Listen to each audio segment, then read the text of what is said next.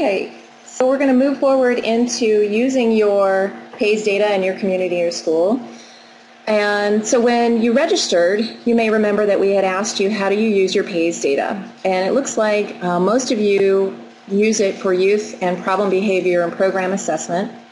And then many of you use it also for presentations at meetings and also for grant applications. And we're going to get into exactly these issues by talking through using PAYS to take action. So in one way, we're increasing awareness and by social norming and doing reports to external audiences. And then we're also using the PAYS to do prevention program planning by helping inform program selection and grant writing.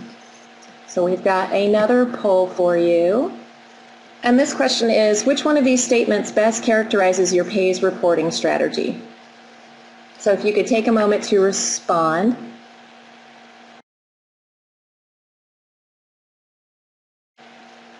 Okay.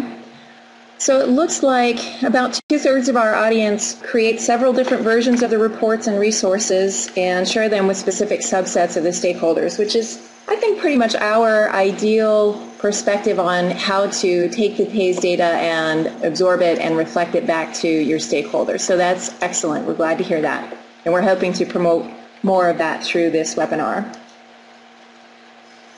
So using PAYS to increase awareness. The first thing we'd like to recommend when you're thinking through raising awareness in your community about issues in your community using your PAYS data, step one is identifying your audience. And the reason this is important is that different audiences have different interests. And so we want to make sure that we're thinking through clearly who we want to talk to, and that will help us figure out what kind of data is important and meaningful to them and how to convey that to them. So parents and other community members are probably more interested in certain pieces of information and want to hear that information in a certain way than a prevention board who is probably comprised of a lot of very busy people. So this is sort of step one, just thinking through who am I planning to speak to. Once you've identified that audience, you want to think about the specific kinds of data that they would be interested in. So we've just come up with examples here. This is just a little bit of brainstorming on our part where parents and community members might be interested in 30-day alcohol, tobacco, and other drug use.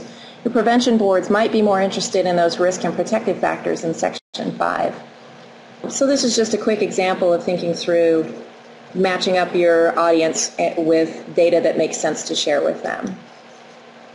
And then adding another level of complexity to this, the method of presenting that data. So parents and community would have 30-day use, and we would probably want to present that to them by grade and looking at a comparison of gateway drugs versus the really hard drugs. Whereas prevention boards might want to see those risk and protective factors, comparing highs and lows and change over time.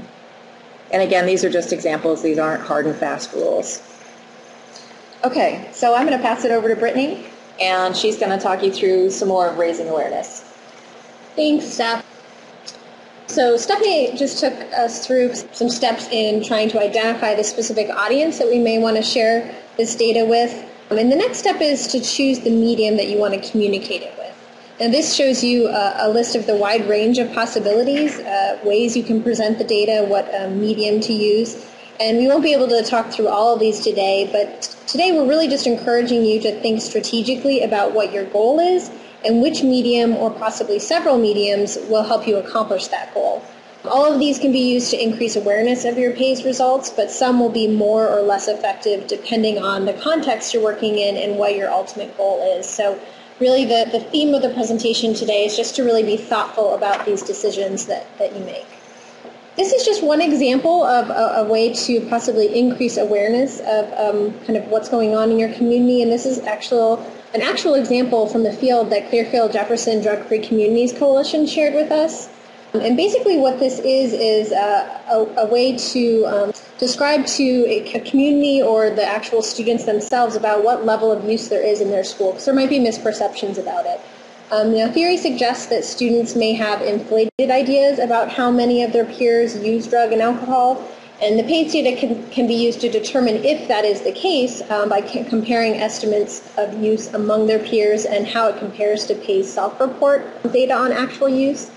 And if that comparison does show that there is a disconnect between what students think their peers are doing and what the peers are actually doing, then a community can explore various ways to correct those misperceptions. And this is just one example of what Clearfield-Jefferson chose to do and how they were trying to maybe correct some misperceptions about drug use. So it shows here that, did you know that 87% of Punxsutawney area school district students do not smoke, join the majority? And this data is geared towards the specific school districts. They create these posters for individual school districts using that school district's data. So again, that's just one example of using PACE data to increase awareness.